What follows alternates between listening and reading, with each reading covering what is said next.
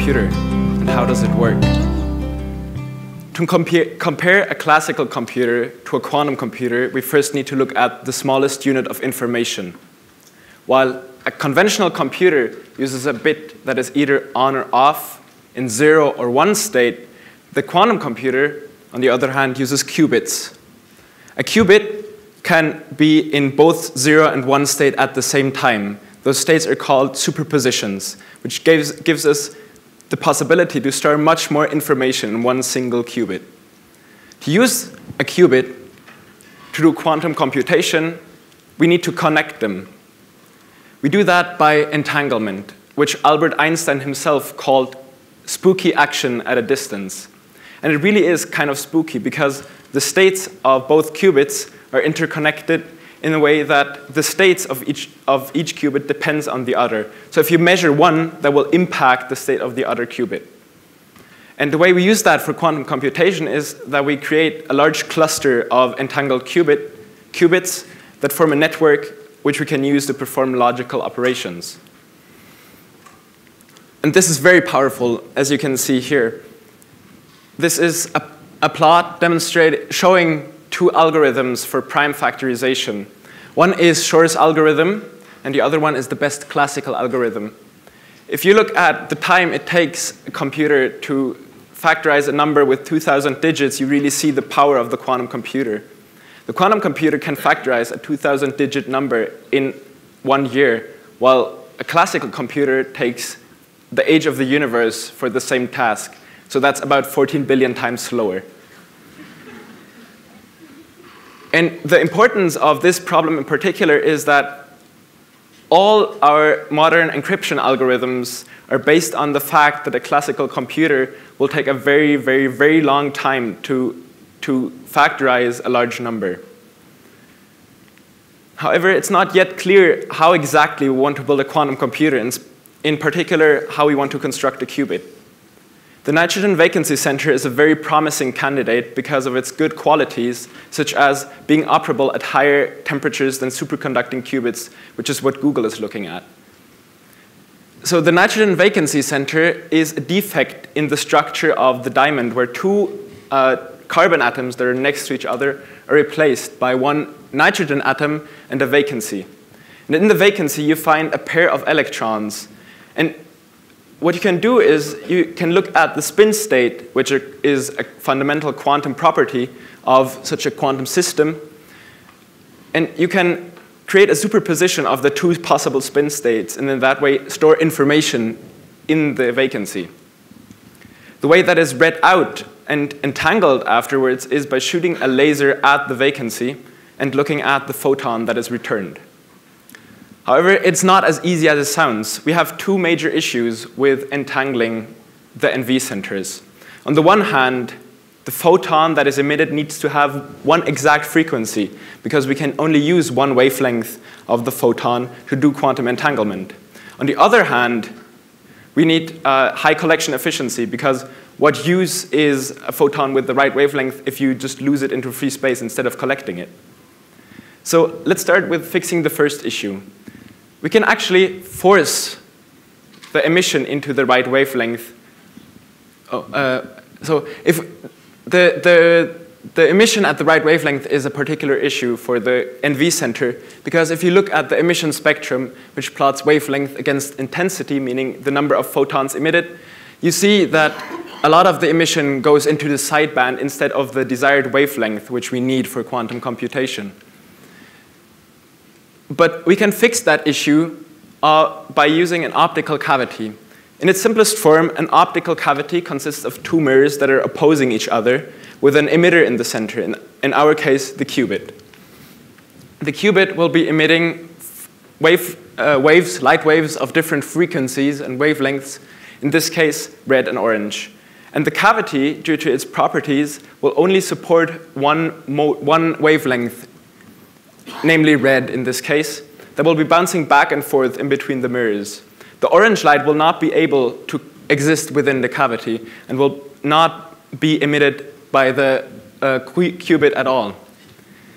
In reality, the cavity looks a bit different. So we have this nanobeam carved into the diamond, and the qubit sits right there in the middle of the beam.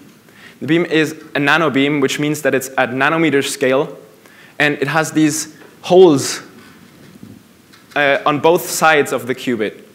And the holes is really what acts as a mirror for our emission and lets the light bounce back and forth and forces emission into the right wavelength. So in this way, we can fix the first issue that we were talking about before.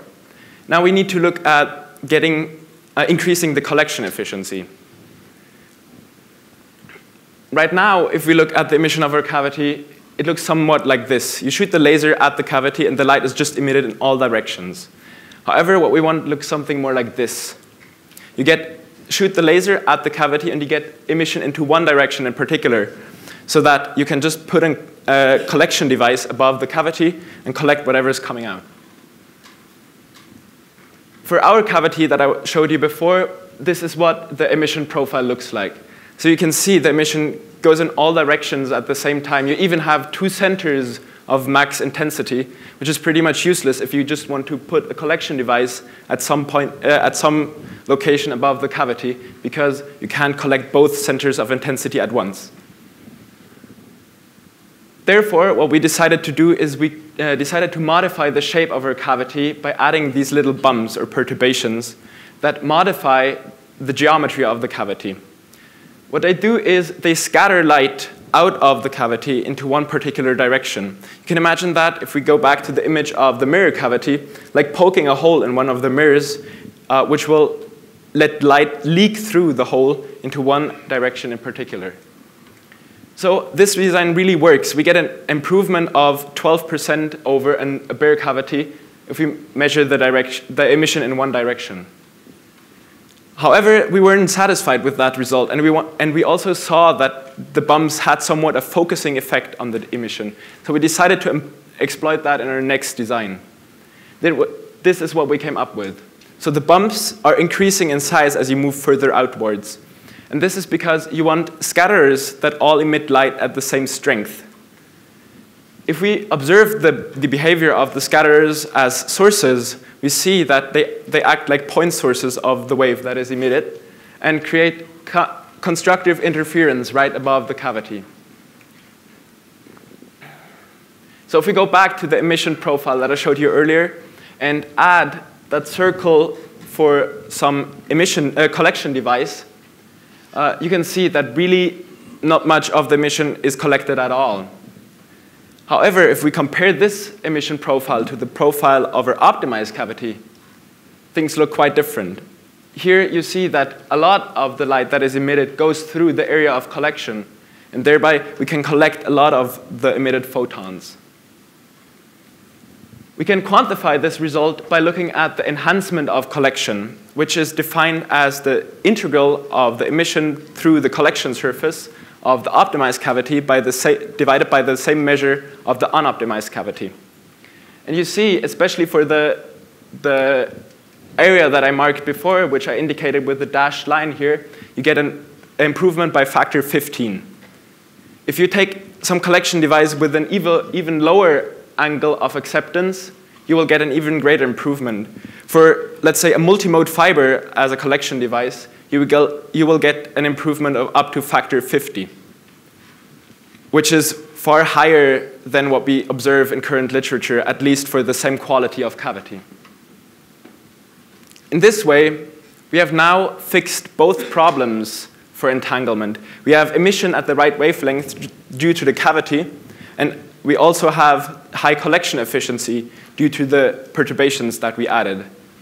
So in conclusion, we've designed two proposed designs to increase collection efficiency, and one device in particular increases collection efficiency by over an order of magnitude for several measurement devices. In future research, we would like to look at an experimental proof of our designs that are actually effective also in practice, and also look at asymmetrical designs as though they might actually increase collection efficiency above 50% in total. I would like to thank these people for their support, in particular Professor Dirk Englund, Sarah Moradian, and Noel Wan who have mentored me during my project, and of course, RSI, the Center of Excellence in Education, and MIT for making this possible. Thank you so much for listening.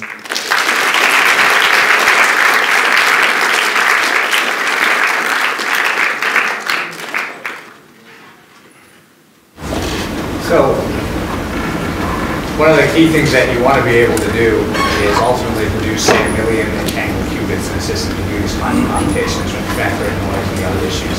So some of the structures you proposed are not isotropic. So if you were to put multiple NV centers together, how would you envision doing that in a way where each one needs to be the center of its own university? So the question was basically, how will we scale up a system of multiple NV qubits? So at the moment, research is mainly focusing on entangling NV centers at all. Until now, we are only able to entangle 2 NV centers at the same time.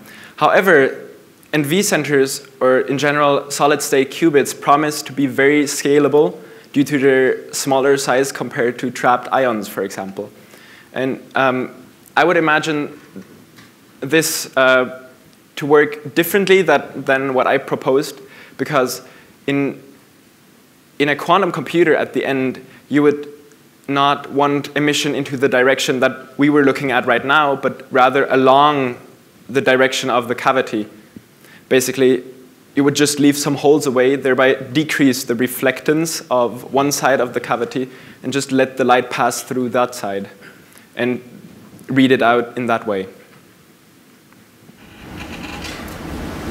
I actually have like 3 questions.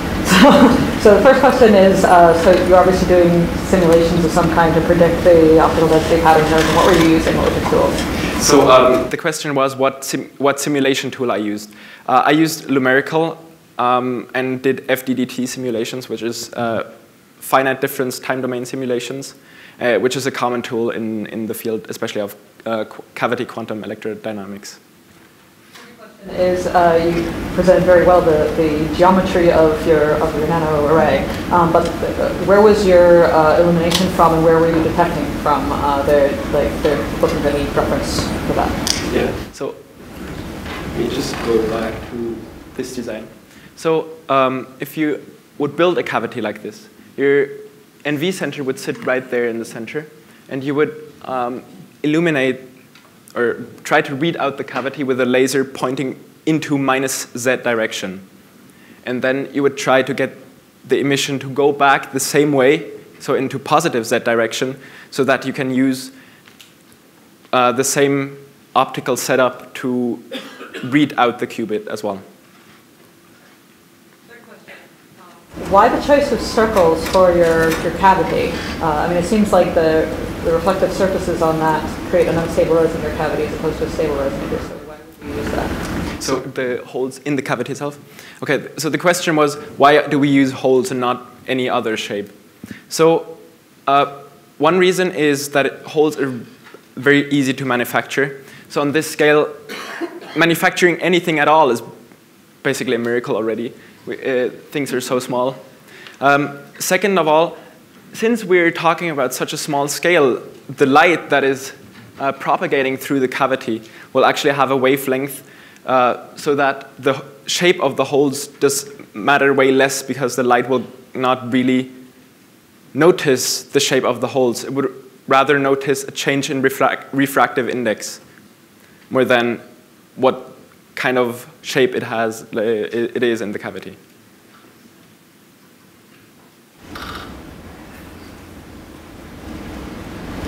Two questions, both are stupid. So the first one is pretty high level. What part is really what part of that is novel? Is novel? Okay. The question was, what part of our work is novel? So the way that the cavity here is designed is pretty novel, because what has been done, or tried before at least, is, well, the whole cavity, like using cavities to force emission into the right wavelength is not a novel approach. However, this cavity, as it is proposed here, is just a recent development. And also, the way that we add the perturbations hasn't been done before in that sense. For the they have perturbations, but they look very different, which in turn decreases the quality of the cavity. That is why if we compare our results to results that have previously been published on one-dimensional photonic crystal cavities that have the same effect, for the quality of the cavity, we achieve 3 times higher results than what has been previously done. Yeah. It's very impressive. The second question is probably coming from my deep misunderstanding. You want to have in the actual computer multiple things like that, and the bars are not permeable for the light. How do you start them together to have many of them? Do you need to start together many of them, and if you do, how does light travel between them? Okay, so the question is, again, about scalability. How would we build a quantum computer using those? Exactly. So first of all, to outperform a classical computer, we really don't need thousands of qubits. A very few qubits are enough to outperform classical computers in certain tasks because of the exponential growth in computation power. So, as I mentioned before, we would not use the exact same design that is proposed right here to build an actual quantum computer. This is more thought as an experimental design to study the properties of both the NV center and the cavity. In a real computer, you would probably modify the shape in a different way. For example, decrease the reflection on one side of the cavity so that the light would not come out in this direction, but rather travel through the diamond in this direction and leave the cavity in that way. Any other questions from the judges? Questions from the audience? All right, thank you.